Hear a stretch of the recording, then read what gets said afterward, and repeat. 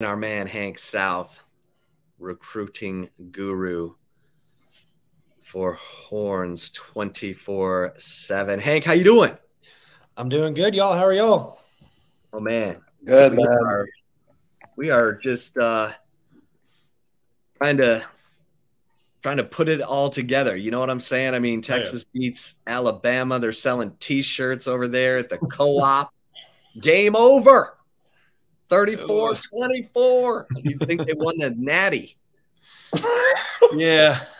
I think I'd hold off on buying one of those. Just man.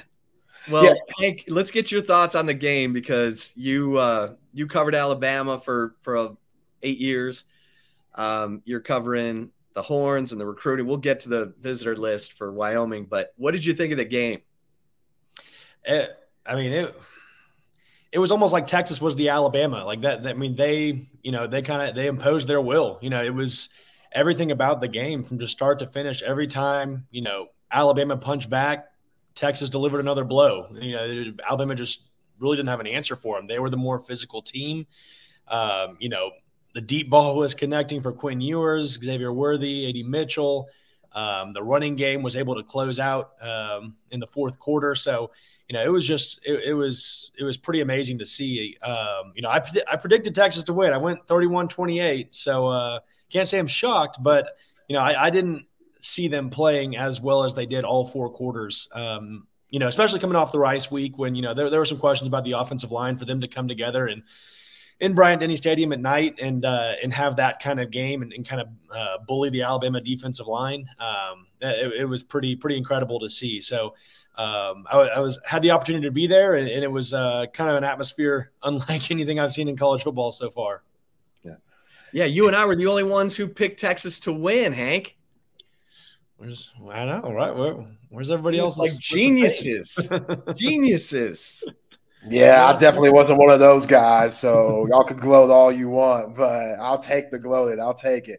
Hey, right. Hank, the Quinn Ewers that you saw this Saturday, that's what everybody expected he was going to be once he got to college coming out of South Lake Carroll, where y'all ranked him so high coming out of that school. And Sark had him locked in. I mean, 24 for 38, 349 yards, 3 touchdowns, and just beautiful deep ball shots that all Texas fans have been waiting on. What did you see in Quinn Ewers with his growth from last season to this season?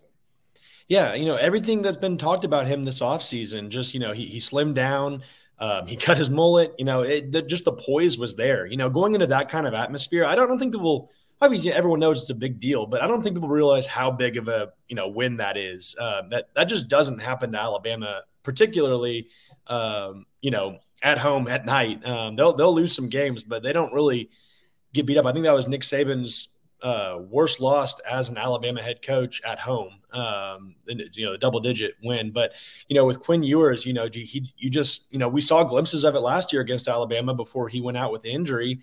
He was kind of carving them up last year before Dallas Turner's hit.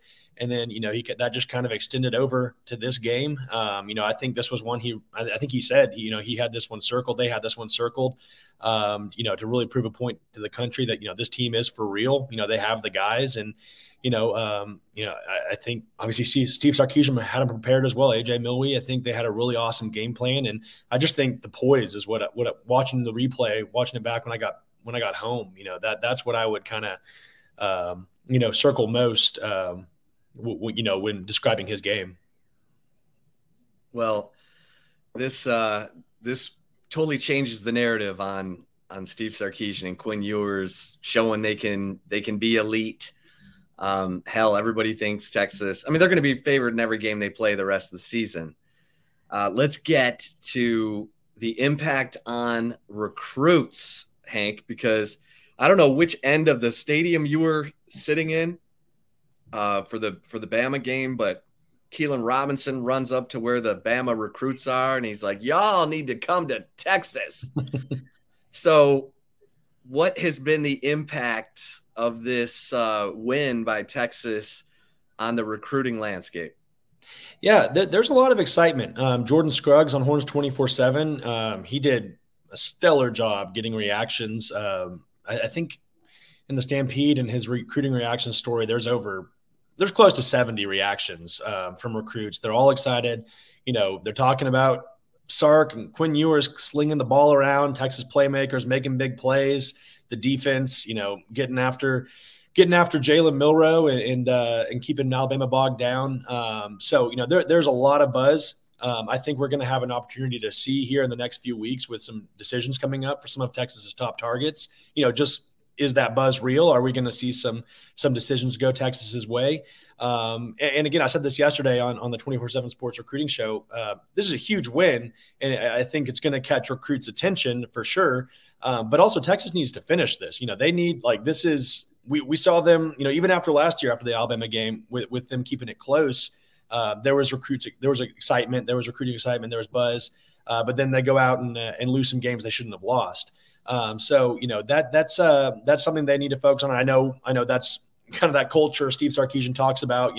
They're taking it one game at a time. So I think they have the right mindset. But in terms of recruiting, I think there's going to be some payoff we see in the next few weeks with some decisions coming up. And if they continue this role, I think we could see this class really propel itself into that top 10, top 5 range come early signing day. Yeah, Hank, I retweeted your Ryan Williams already planning to go to Texas, and he's an Alabama commit. It wasn't even 24 hours after the game that he's doing that. So I know that's another sour taste for Nick Saban and crew. Talk about Micah Hudson. He committed to Texas Tech, which nobody should be surprised from his pops being an alum to all the money he's supposed to get once he touches down in Lubbock. But the Horns are still going after some other wide receivers. Talk about that.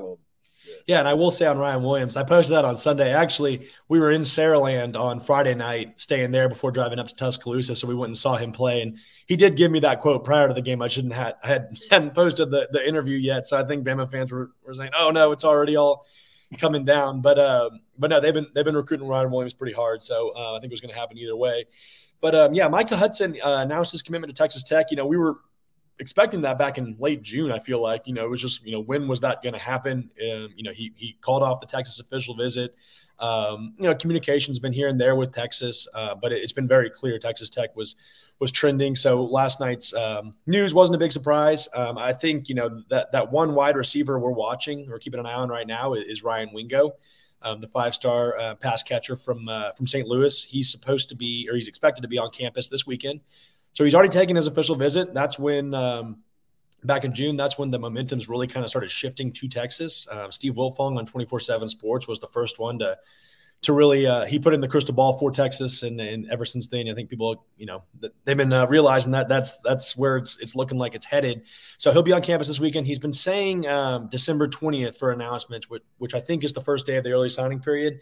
But there's some buzz, maybe, getting back to Austin this weekend, night game, coming off the big win, could he decide to move that up? So that's one big key storyline we're watching ahead of this weekend at DKR. Yeah. And talk about the rest of that visitor list, Hank, because Texas, it was almost like they had a feeling that the Alabama game was going to go their way with the way that, they have this visitor list looking, right? Yeah, it's going to keep growing as the weekend gets closer. And also, it's a benefit, having night games. It gives kids time to, if they have Friday night games that end late, they can still make the game, driving down to Austin or even flying if they need to the next day. But a couple key 2024 guys we're watching outside of Ryan Wingo. One who was actually in Bryant-Denny Stadium this past weekend is Terry Bussey, the 5-star athlete from Timpson. He is I think it's still tentative that he's checking out the game this weekend, and he's supposed to make a decision on September 28th. So all the buzz with that one has been pointed towards Texas A&M as of late. But again, he saw Texas just upset Alabama on his official visit to Alabama. And I think we even mentioned this last week, if you can parlay that with, a strong visit for the Wyoming game, maybe things can shift Texas's way more the next couple weeks for Terry Bussey. Another one is Danny Okoye, who I think might still be tentative as well, but he has been planning. That's kind of what he was, looking at getting back for the Wyoming game. The 4-star edge rusher from Oklahoma.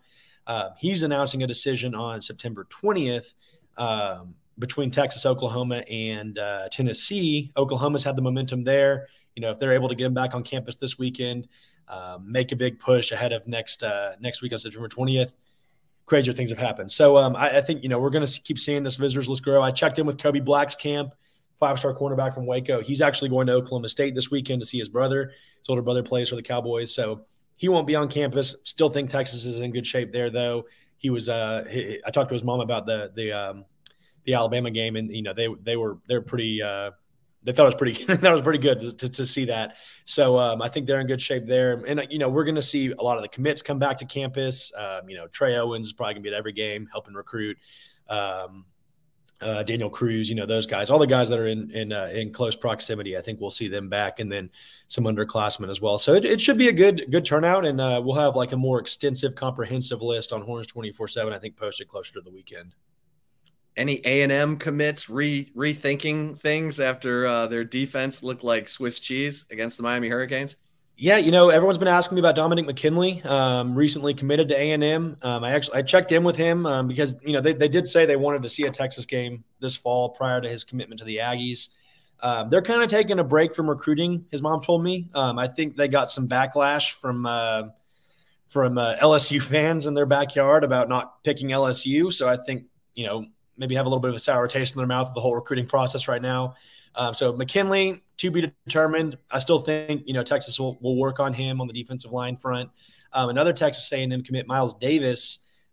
We actually caught up with him when his team played Westlake the other night, and he plans to attend the Texas Tech game later this fall. So I don't think Texas is making a huge push there yet, but if they do, I think that one can be kind of interesting towards signing day. So he's a really excellent player as well. So I think those are the two. Maybe Ty Anthony Smith. There hasn't been a lot of contact. The linebacker from Jasper, he's committed to A&M. I don't think Texas has really been pushing very hard for him right now. But if A&M keeps taking a downturn, Texas keeps going up. Guys might look around. So it'll be a fun fall for sure. Hey, Hank, you covering Alabama for all the years that you did before you started covering the Longhorns. What you saw with them on Saturday, yes, Quinn Ewers was great. Yes, Sark was great. But still, 10 turnovers for the Crimson – or 10 penalties for the Crimson Tide, 2 interceptions, Jalen Milroe. Just didn't look like that Alabama team that we've seen in recent years, which is the reason why they have this dynasty that they're on. What was your takeaway from their side of the ball and what they did? Yeah. When I watched the replay, I really don't think those interceptions were not great, but I really don't think Jalen Milroe played that bad of a game. I think I feel like every snap I saw was low. He was having to start from a disadvantage almost every snap. I think you have to look at that interior offensive line. They had a freshman left tackle that was getting bullied. So his offensive line wasn't giving him a lot of help. He threw some pretty good balls. That one to Jermaine Burton that late in the game was big. Or was it Jermaine Burton or Isaiah? It was one of those two. So, I don't think he played horrible, but that's kind of something we've been seeing with Alabama the last few years. The penalties, it's not that disciplined Alabama team you've seen, as much. And I think they're going to be fine. I think they're going to get the mistakes fixed. I think they'll probably, they're going to be a factor in the SEC and maybe a team that Texas sees again if all things go as planned for Texas, as they want it to go. I know there's been discussion about putting in Tyler Buckner, replacing Jalen Milroe. Maybe we'll see that when they play at USF this week. I feel like that's a weird game. Alabama at USF. It is weird. I covered them last year. They had 2 losses by a combined 2 points, and that was a bad year for them. And, I've seen other losses. They got beat up by Clemson a few years ago in the title game. Not the typical Alabama used to covering, but I think their mistakes are certainly correctable, and I think they'll be a factor when all is said and done. Yeah, we'll it's crazy that Alabama had 2 regular season losses last year for the first time since 2010. Unbelievable. Yeah. Alabama fans have had it so good for so long. Yeah. But let me ask you this. I was surprised they didn't incorporate more designed quarterback alignment. Yeah, sorry, my 3-year-old just walked up on me. I know, right? You know, it's like they were game planning for. They were trying to. One sec, guys. No, you're fine. You're fine. Hey, he promised me he was going to be quiet during this, and here he is. No, that's fine. And if you need to bounce, we get it, man. He's good. It was like they were trying to game plan him as a drop back passer. Yeah, it's like maybe take a playbook out of the Eagles. You know, play a Jalen Hurts kind of game. But yeah, no QB runs or anything. It was interesting. My wife's coming to get him. So he's throwing me off. What's the 3-year-old's name? That's Max. Max, you can get Max on screen. Max, you want to be on the camera? Come on, Max. No. Okay. No. He'll get over that. He'll get over that. I know my wife. They were watching the game on Saturday, and he was fully of the belief that I was playing in the game. He didn't think I was there just watching the game. He thought I was playing in the game. So look at Daddy run with the ball. I love it. Yeah, I think they need to design some more runs for Jalen Milroe. Play to his strengths. My God, every time the guy got out loose on it, with his legs, you were like, oh man, yeah, he's a load. He's a really talented athlete, and yeah, if they can just, and I really thought they would, kind of. Yeah, I don't know. Maybe Tommy Rees wasn't as creative as we were giving him credit for, but I think they'll fix it. I hope they still give him a shot. I've always been a fan of Jalen Milroe. He's a great kid. Obviously, he was committed to Texas at one point, and he's a big fan of Steve Sarkisian as well. So hopefully things work out for him because I think he's got a pretty high ceiling when it's all said and done. Yeah. Well, Hank, good stuff, my friend. Always appreciate it. We'll talk to you next week. Yes, sir. Thanks, guys. Hey, and tell Max he's welcome to be on the show whenever he's ready. Will do. All right. There he is, Hank South, breaking it down for you.